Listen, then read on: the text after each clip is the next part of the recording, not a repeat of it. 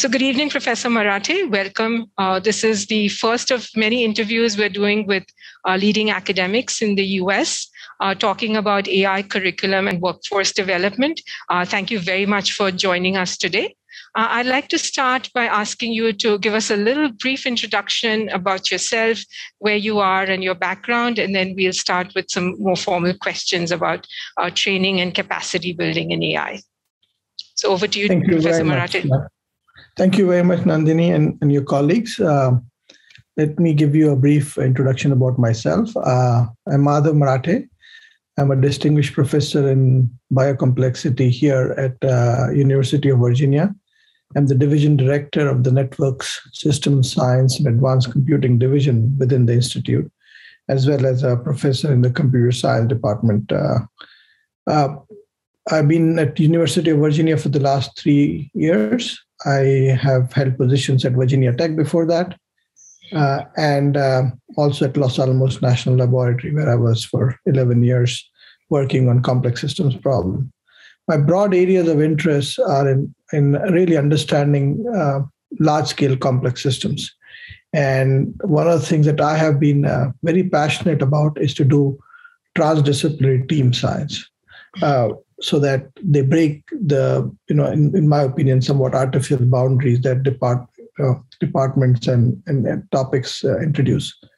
And we'll have a chance to talk about it more, but hopefully this will be a brief background about myself. Great. Wonderful. Thank you so much for that. So I'll start with my first question.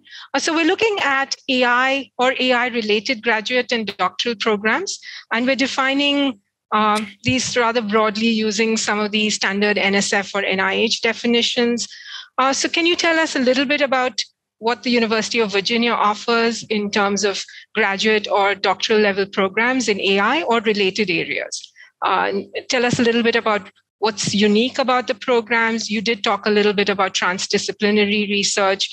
So is that part of the curriculum? And what's the size of your faculty, and why is the program at UVA unique or different from some of the other programs you see across the US? Sure. So I'll try to do justice to the work my colleagues are doing. Of course, a number of folks who are doing really outstanding work on the campus. So my sense is that about 40 to 60 faculty members across the campus are engaged in one form or other of research that I would say pertains to AI. It's a broad topic. The topic's definition has also changed over time. But I think this would be a fairly good estimate of how many people are right now involved. UVA is unique because it has got 3 very strong schools, the School of Medicine, the School of Law, and the School of Business. They are much more, I would say, schools that train people in the real world on one side, and then there is very strong School of College of Arts and Sciences and the Engineering School. What it does, it allows us to work as a faculty on problems that cut across disciplines very, very well. So the law school, the business school, the School of Medicine provides us wonderful real life applications where ideas from statistics, engineering, mathematics could be fruitfully applied. So that's one unique aspect, in my opinion, about what this university has to offer. The second is their desire in doing this multidisciplinary work is manifested in two concrete examples. One is our own institute, the Biocomplexity Institute and Initiative, as it's called, and was established 3 years back with the explicit goal of trying to work on problems that cannot be solved by looking at them in silos, even within a single school. And so we are situated not within a single school, but across schools. And I put this through because I think sometimes you need these, a nodal organization that can pull expertise together. The second interesting example is the recent establishment of School of Data Science. And that's a new school. It's a topical area that interests a lot of folks. And that particular school has decided to not even have departments within the school at this point. They strongly believe that they would like to do this without having specific departments. They'll have divisions where people interact with each other. And that school is going to work a lot on AI-related problems. And many of the faculty members actually are hired with joint appointments across other schools as well. So that gives you a sense of why this multidisciplinary aspect is important in AI, as we all know. I think it provides very interesting ways for people to collaborate. To your other question, so I think I've answered the question on size, what makes the program unique. In terms of other programs, so the Department of Computer Science and Electrical Engineering both have modules that are AI related. They have been very aggressive in hiring computer science faculty members who have interest in AI, folks from cyber physical systems to AI in health, to natural language processing, cybersecurity, wireless networks are all examples of kinds of things people are starting to use AI techniques in. We are also working on topical areas that have to relate to material science, for instance, in robotics, which are interesting applications of AI. So I would say those are, broadly speaking, the elements of the question that you just posed for me. Great. Wonderful. Thank you so much. So what do you see as key research areas, both from a foundational perspective, so more theoretical questions in AI or data science, as well as sort of emerging applications? You did bring up material science, but since your institution has a very strong medical school, and you talked about the law and the business school, where do you see new applications of AI emerging? Absolutely. Let me try and break this into, say, 3 parts and tell me whether this sort of helps. Let me first talk about a class of applications that I think are interesting. Again, I'm sure others will cover other applications too, so I'll speak to the applications that I have worked in, I have a very good sense of, and hopefully between all the speakers, you'll cover a range. So I think emerging applications that we have a lot of interest and expertise in. First is public health epidemiology. Now, 2 years back, I had to convince people that AI has a role in pandemics and epidemics, but I think that part is done for me, luckily. Right. The second topical area that is of interest to us is agriculture. We just were funded by the NSF and NIFA on the AI Ag Institute that is being led by WSU. But I think it's an important topical area where I think AI can be fruitfully applied to topics in agriculture. Questions related to pest management, questions related to, how to plant crops, managing water, understanding the differences between, impact of weather on these crops. All of these questions can be viewed from the lens of AI. Third topical area is urban science, which broadly includes, of course, these aspects. But I think with climate change, our whole understanding of urban science becomes interesting.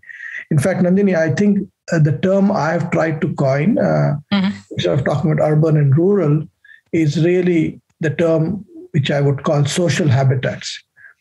I think that really captures and really takes away this distinction, because I think in talking about urban science, often we neglect the rural communities. But as you very well know, in India and in US, rural communities are very, very important. In fact, this desire to move into urban centers is potentially a large challenge that both the governments potentially face.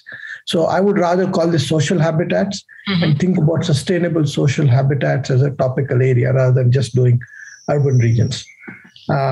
So that's on the application side. On the foundation side, I think there are just really amazingly interesting ideas that are starting to develop. One is privacy. There's differential privacy, but there's also other ways to take care of privacy, and AI offers potentially new solutions. We have been, your background is in statistics, I know. Right. I used to be at Los Alamos, which is one of the finest applied statistics group. And we had thought about privacy when we build our digital twins for cities and regions, and done it in a way that really takes care of it in a rather interesting way. The other foundational topic is one that has to do with federated learning. I bring it up again because, for all the talk about lots of data we have, in other ways, we don't have enough data to work with in many of the AI applications. And then the other two related aspects of are stochastic optimization, network science, transfer learning, and questions related to fairness, bias, and equity. All these are, I think, interesting questions that we need to address. And finally, on the engineering side, I would bring up issues to talk about data-driven modeling, because I think oftentimes people build conceptual models, but they don't connect it to the ground data. The second part that I would like to bring up there is the idea of end-to-end modeling. And my colleague Milind Tambe is trying to popularize this area as well, because he's trying to deploy these applications. And you find that collecting data, to building models, to deploying it and taking it back to collecting the right data is actually the real challenge, rather than just building endless models for it. Right. And the third part is what I call operational AI. Not just again building it, but putting AI to use in real world. So hopefully that gives you a broad sense of applications, topical areas and foundations, and topical areas which I would call engineering principles. Wonderful. I noticed you didn't talk about complex systems, but we have a Nobel Prize most recently in the theory of complex systems. Yes, that's my personal interest, and I'm trying to, but I view agriculture, I view pandemics, I view social habitat modeling, sustainable systems as all examples of socio-technical complex systems. And in that sense, AI is really central to that, in my opinion. So, and that's why I use the word network science here, because I think one of the things that we have a chance to do as maybe, and I'll have a somewhat biased view as a computer scientist, is physics has always studied large-scale systems, but they have been able to come up with ways to compress a system using various techniques and build lumped models, or aggregate models. And they work quite well. They work quite well because of inherent symmetries in the system and very nice physical laws. When you study socio-technical system, this is still an open challenge. How do you take a big system and sort of compress it down? Because we don't have the luxury of understanding the physics of it, if you want to call it that. And I think that makes the problems very, very challenging to work with and remain a really interesting open question in a certain sense. So I view the class of systems we study are what we call mesoscopic systems. They're not as small as 10 to the 2 or 10 to the 3 elements, agents, or nodes. And they're not as big as Avogadro's number, where you can then do normalization and basically build lumped models. They're somewhere in the middle. And the network structure or the interaction structure is a first-class object in some way. You cannot do away with it easily. At least we have not learned how to do away with it easily. So absolutely, that's a topical area. The Nobel Prize this year acknowledges this, and hopefully that won't be the last of it, in my opinion, in the coming decades. Fascinating. Thank you for that. So in terms of the program, so you've talked about the program at UVA and some of the interesting research areas. What aspects of the program do you think are doing well, and what do you see as challenges and barriers? Either it could be infrastructure, resources. What do you see as the challenges? And I think what we're trying to do is also see across the board in the US and India, what are the sort of tipping points? Right. I think first of all, it's a great question. So what is doing well? I think industries, especially large IT companies, have embraced AI big time. From what I understand, we have always heard of Google as working on the algorithms that the founders developed in terms of search. But today, all the search is largely driven by deep learning methods.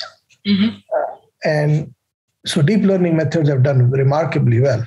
But therein is also the challenge. I think there is clearly a hype about using neural networks for solving everything.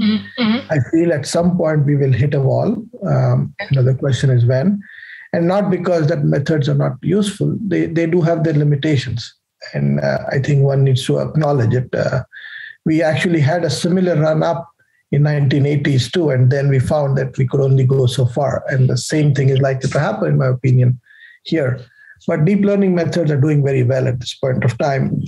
IT companies have taken up AI very well. I think in the next phase, other manufacturing companies and supply chain companies and logistic companies, services are also going to embrace AI in much the same way that typical IT companies have done, and they're rediscovering themselves in the process. What else has done well? I think it has become much more clearer that this forces people to come up with ways to collect data, at least the realization that we need data to drive many of our models. Measurements are needed. That has happened. On the challenge side, I think there are technical challenges, of course. One I mentioned already, the lack of data, the biases and fairness aspects that AI can bring in are, I think, a real challenge. I don't think so they can be solved anytime soon. This is an issue that has to be dealt with for a while, which means that people need to be careful, in my opinion, in how it can be done. Another place is where I see challenges is use of AI in what I call mission critical systems, including defense. I think it's a question that has to be thought through very, very carefully. There are lots of mission critical systems. We do end up using AI unknowingly, but that part, I think, so has to be dealt with very, very carefully, and something that would be a great question for the two countries to work together as we go along, because there's an allure to it, right? You can use autonomous systems in one form or other in all sorts of applications, but one has to be thoughtful about it as well. So autonomy is a word, and maybe to make the things sort of the challenging on the other side, I'll call this weaponization of AI. As much as there's good side to AI, much like every technology, it's a two-sided issue. People can use it and misuse it. Often misuse always dominates the good use. Somehow people seem to figure out, and we need to build out robust systems that misuse can be stopped. On a more general set of challenges, I think two that I think are important. One, I do feel in my interactions with folks in India that while India has a lot of potential, we have a very thin set of expertise at top. I think there's a huge need in India to develop a workforce that is able to take these new technologies and adapt them into their work culture.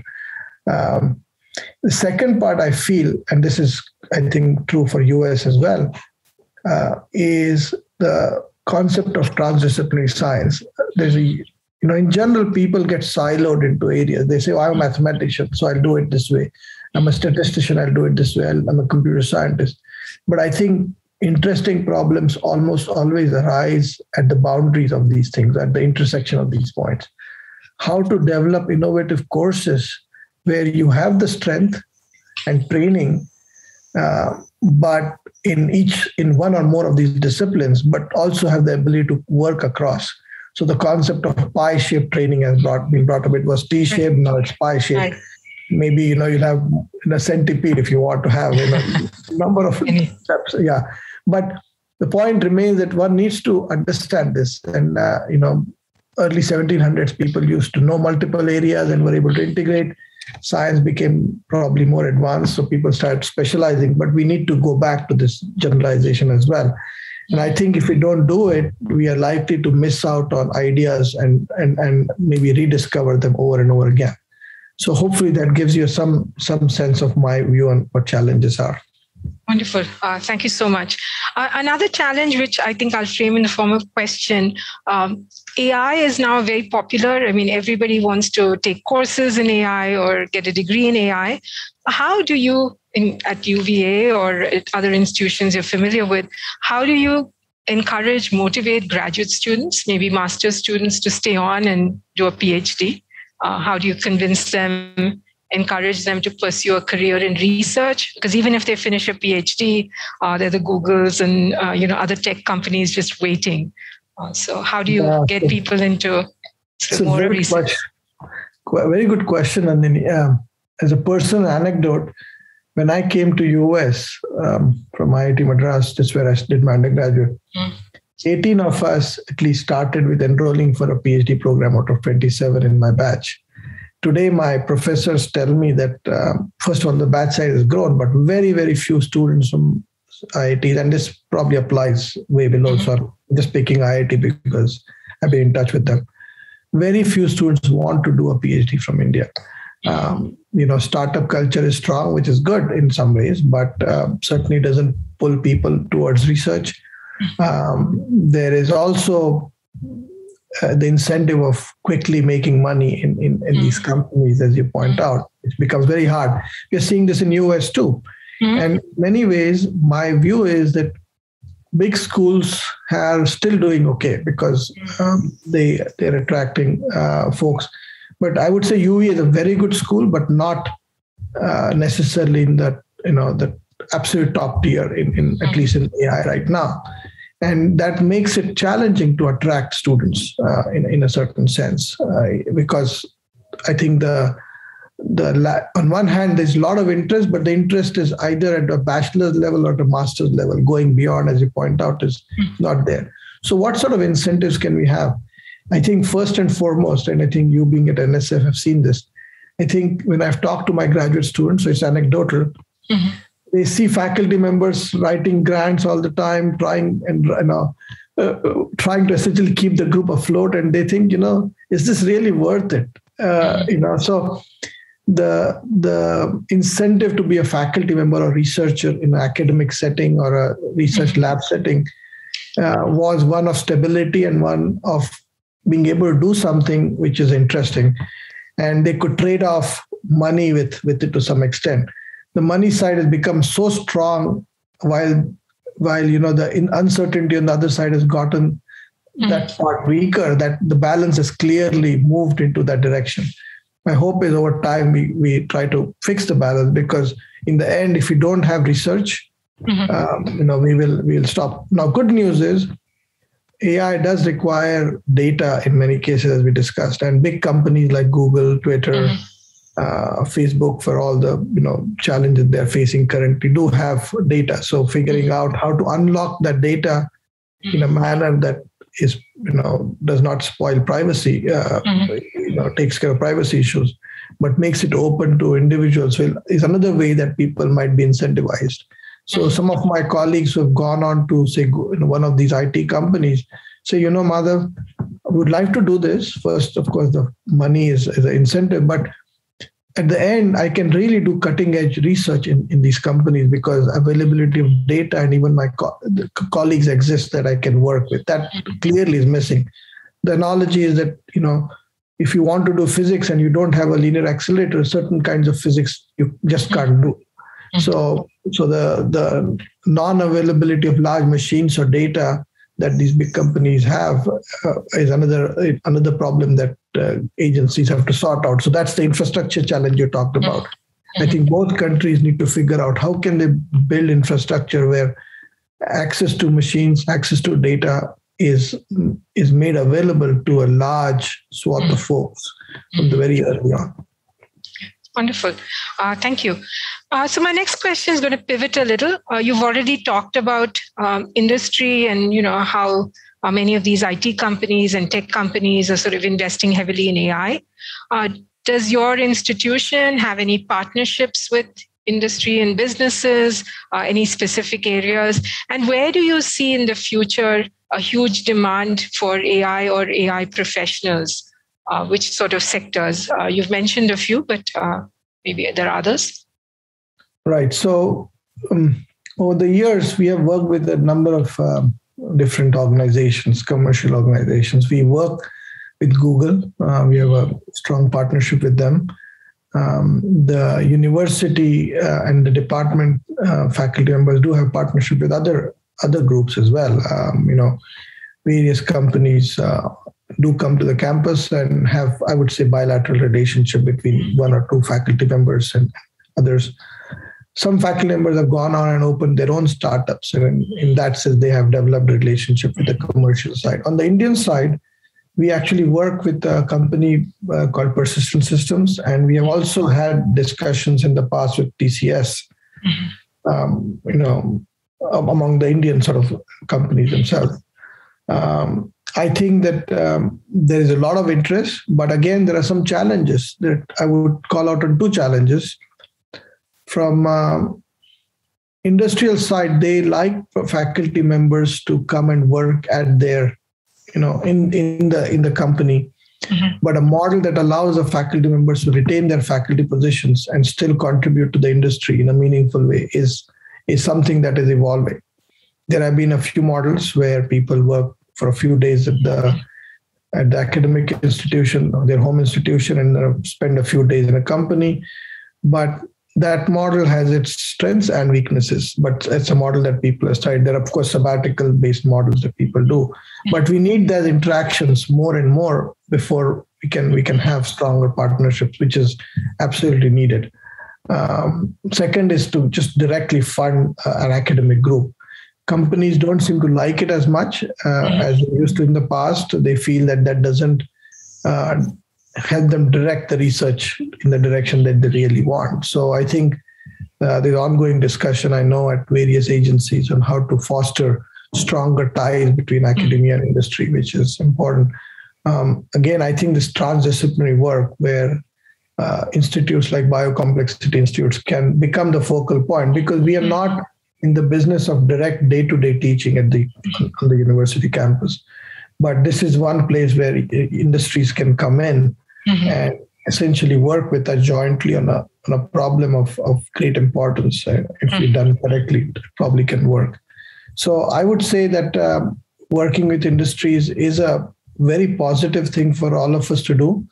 But quote unquote, the business models on both sides still needs some more effort in trying to figure out. The industries have to be more thoughtful about the IP. They're concerned that they're also concerned that they cannot make the faculty members too directed. Faculty members, on the other hand, want to do more open research. They don't want to get stuck in one way. And they often feel the amount of funding that is available is relatively small for the contributions they make. It's not steady. So those are the issues. When I was at Virginia Tech, people had set up other mechanisms where industries could partner with universities, but I'm not sure they've been super successful thus far. People, I think, still searching for it. Okay, very good. Thank you. So, we hear a lot, both in India, especially in India now, because AI is really everywhere on the news. So we keep hearing about the demand for trained professionals and, the AI workforce, this entire gamut across the data pipeline. Do you think academia is ready to train that AI workforce? Are institutions, do they have the capacity to really meet the demand of industry and governments and agencies? Just in terms of scale. Yeah, I think we're not ready right now, to be very honest and blunt. There's an ongoing and constant discussion in department here and other departments that I hear from my colleagues. That part is hearsay, but I think it's true, is that the faculty-student ratio keeps rising. The CS faculty, I know for a fact, is under tremendous pressure in many, many schools because the class size are growing. Many people want to take these courses now. Right. And they just are not able to handle it. And so you can see the departments have put out ads in terms of hiring, but that's not easy either. Universities are also losing faculty members for all the reasons we talked about.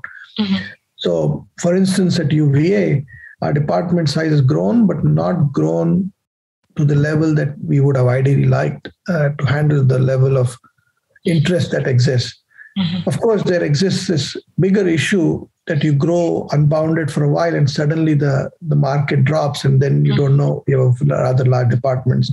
And that's something that, not easy to predict. But I think that right now, most departments are struggling keeping up with the demand.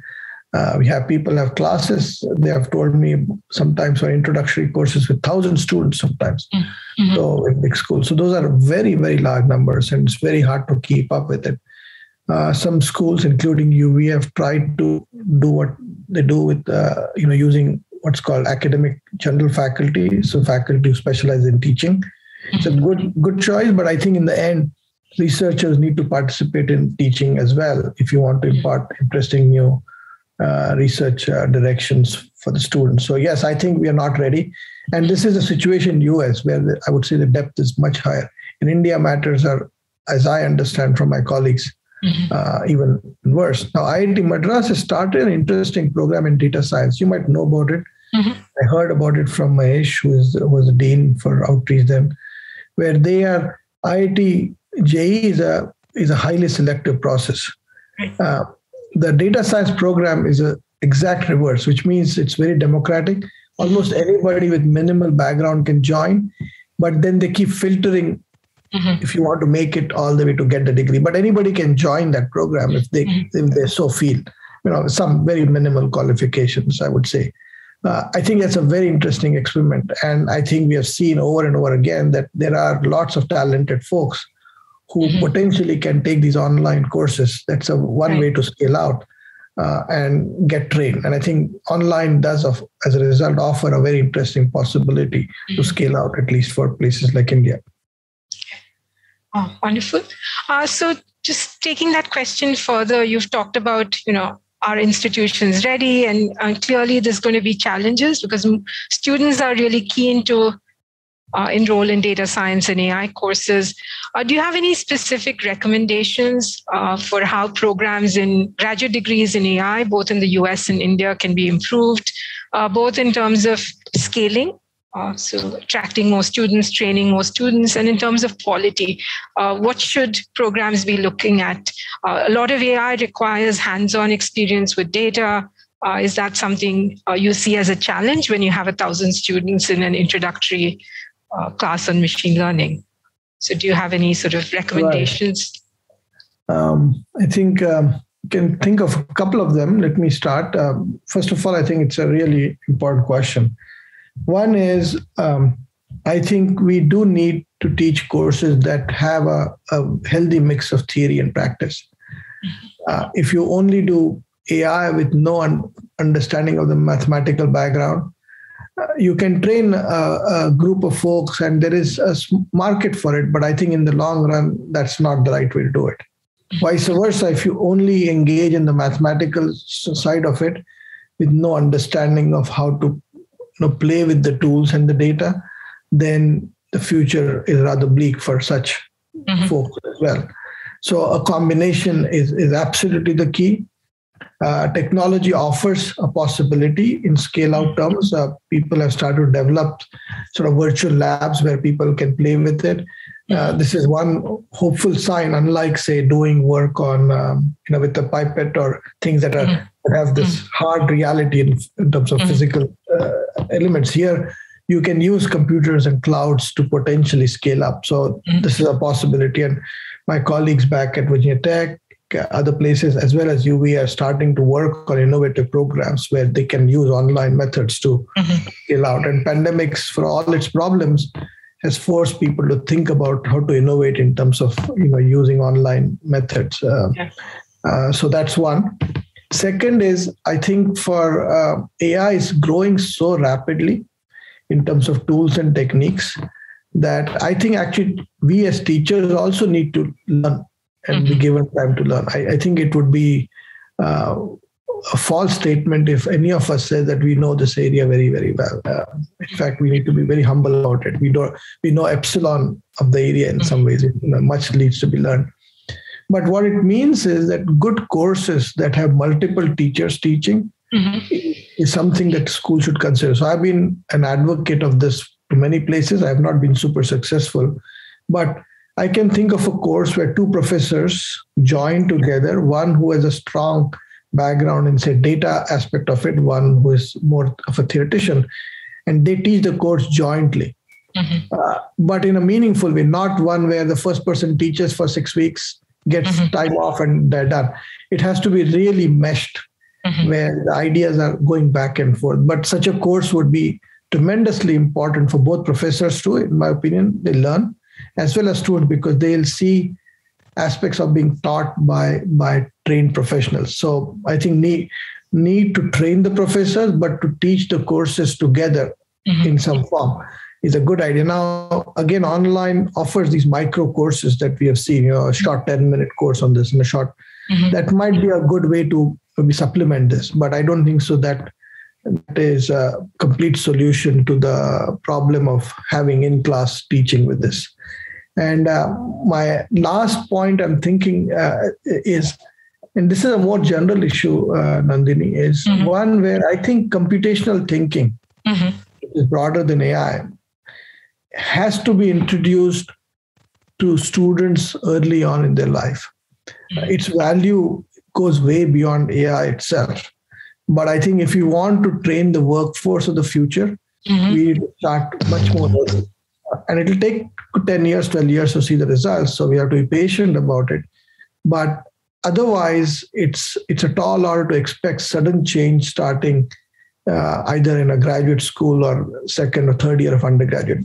Don't have much time left. Students are starting to be reasonably well equipped or understanding of some basic computing. I certainly remember I'd never touched a computer till I went to IIT at all. I'd not seen one. It was so rare in India then. But I think now that's not the case. But I think, so good students are getting access, but I think it has to become much more pervasive inside classrooms.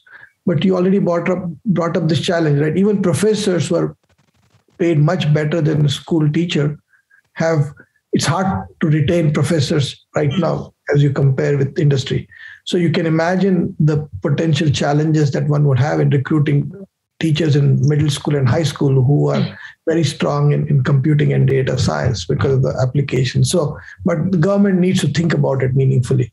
And again, maybe an online version is a possibility. I mean, I don't think so we should rule that part out. There might be a way to train large groups of folks in India and US by combining forces. India has ways to offer basic courses in mathematics from India through these, there are lots of these tutoring programs, for instance, that can be harnessed in a meaningful way, and vice versa from here. It's a super professors delivering good lectures to the Indian counterparts.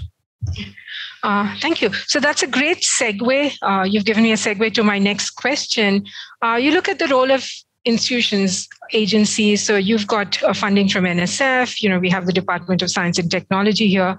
What can US and Indian agencies, institutions do in terms of new initiatives, new investments, both in infrastructure and manpower to prepare this AI workforce? And also, how can we bring industry to be a meaningful partner in sort of helping us accelerate, the training efforts? Right. So again, I've given some thought. It's a hard question in some form.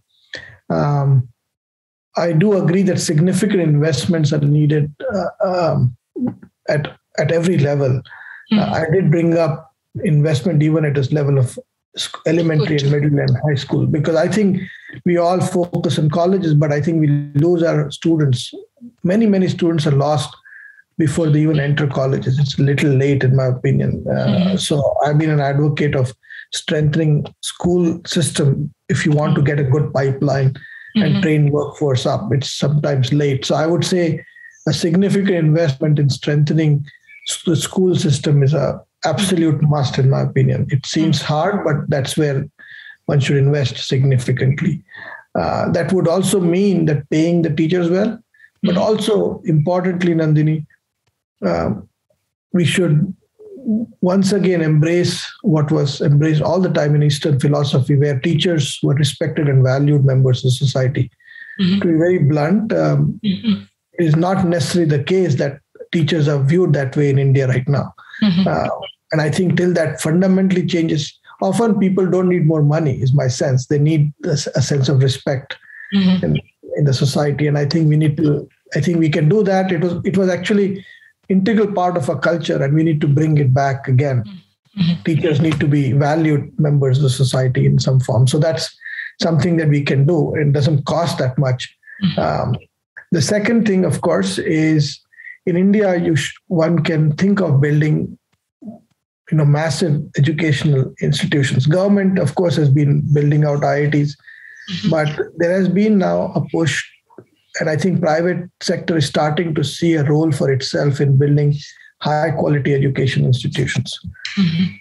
And you folks know better, but from my standpoint and my interactions with folks, the way I see it is early on, the private sector put in a fair amount of money to build universities and colleges to impart basic training.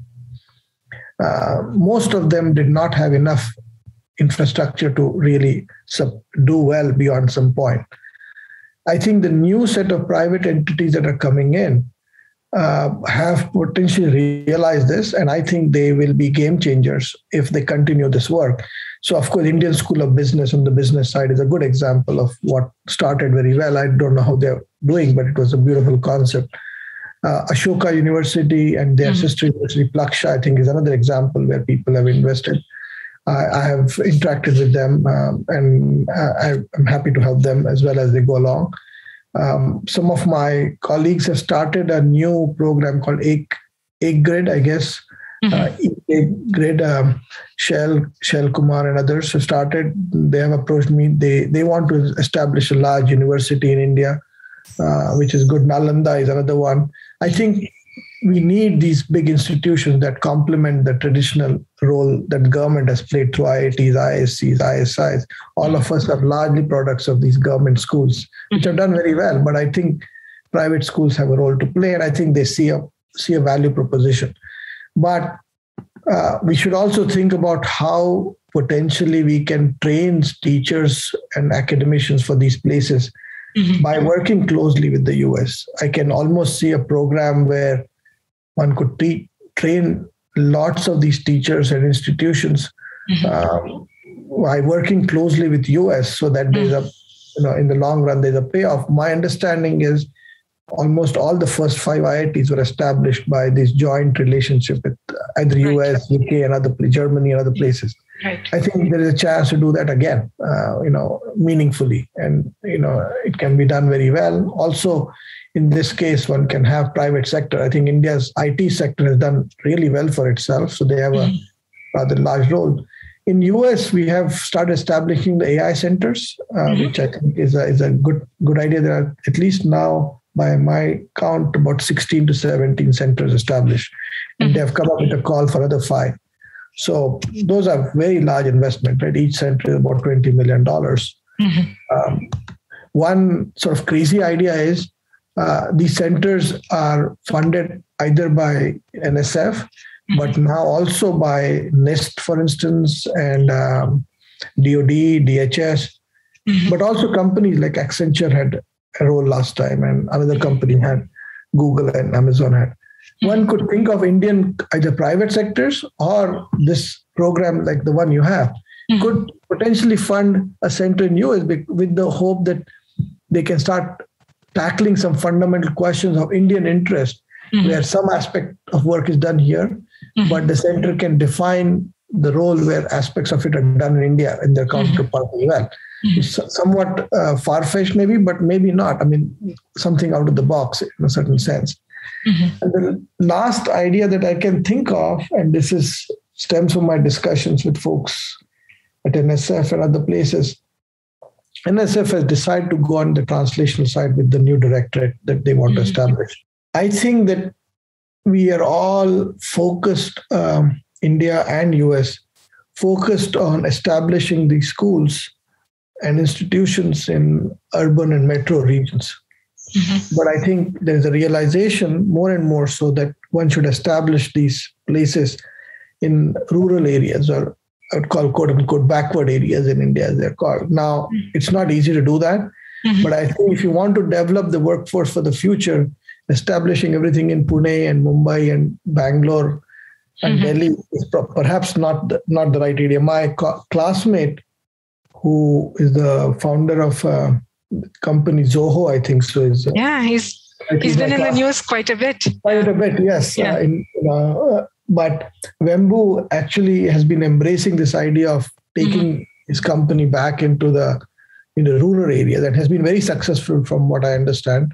I of course don't know all the details, but I think it's a good experiment in a way. To take this to smaller cities, rural regions, rather than establishing all of this in large metros. Now, of course, how to put people and bodies in terms of trained professionals is not easy. So the challenge remains. But I still think that's something that US needs to do too. I think that we end up ignoring rural parts of America in the process. And I think it's a cause of concern, in my opinion, in the long run. So hopefully this is a problem that is not just existent in India, but I think across the world, including US, where we don't want to create this divide between the urban and the rural sections because it has got ramifications in the end that are not the best.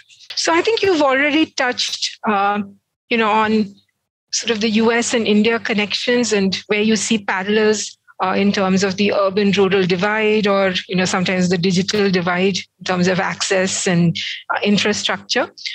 So from our perspective, as a binational entity, what we're looking for is where are there opportunities for Indo-US collaborations, especially in this sort of workforce and capacity building space? And what do you see as mechanisms that can help us come together and also scale? Because I think we have programs with good intentions, we bring communities together, and then the funding goes away and there's nothing that sustains. So how can you think of, do you have any recommendations, how you see these partnerships between US and India emerging? How do you, what mechanisms do you think would be most successful from your experience over the years with sort of the US side, both from industry and government? I think it's a very good question. First of all, I think that things have progressed enough that we can have genuinely good bilateral partnerships, not where it's always viewed as US helping India or India doing basic things with services. I think we have reached a stage where we can actually have meaningful, strong partnerships where both parties win, because at the end, if a partnership is one direction, then it's not a sustainable partnership. Right. So to that extent, I view that India has a huge market for US to look at, and they, of course, companies see it that way. But the huge market is in terms of talented workforce that can be developed, as well as application areas too. I think the impending climate crisis is going to affect everyone, but India certainly has a huge potential downside in this role. And I think we have a chance to jointly work with technologies that can be then deployed to multiple parts of the world. For instance, people have said, let's develop technology for middle and low income countries. It turns out that that's a good way to think about it, but done well, it actually gets used in other places too. But it certainly, what it does, it makes the technology cost conscious in some ways, or makes it conscious of the fact that everybody can't use high-end stuff. And I think India is a good laboratory for it, because we have the diversity in terms of folks in every form of diversity, so that good solutions that are being developed could be then deployed across the world. Again, Google, my colleague Milind is working on public health, AI for social good, which is a topic I want to bring up. So AI for social good is a topic that I think both countries can work closely together, in terms of health, disaster resilience, which is a big problem that both countries can work together very meaningfully. As one example, we have just been funded by the NSF, and our counterparts at IISc and ISI have been funded by IISc. So we're working on, so our group here at UVA, IISc, ISI, Strand Genomics, and Princeton University have been awarded this contract where we are going to work on 3 important topical areas in pandemic science: biosurveillance, vaccination, and forecasting. Okay. So we just started that project. It's not a super big project, but the idea is to grow this project. And it's a genuinely collaborative effort, because I think we are going to focus on questions that are quintessentially questions of Indian sort of interest. So the question of new variants that might arise is a question. Distributing or producing vaccines with your such limited resources, another question that India can, and forecasting with the diversity we have and data paucity we have. But that's just one example.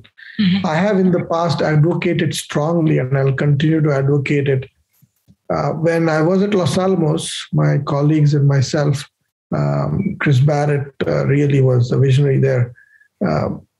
After 9/11 events, they set up a center called NSSAC, and it stands for National Infrastructure Simulation Analysis Capability.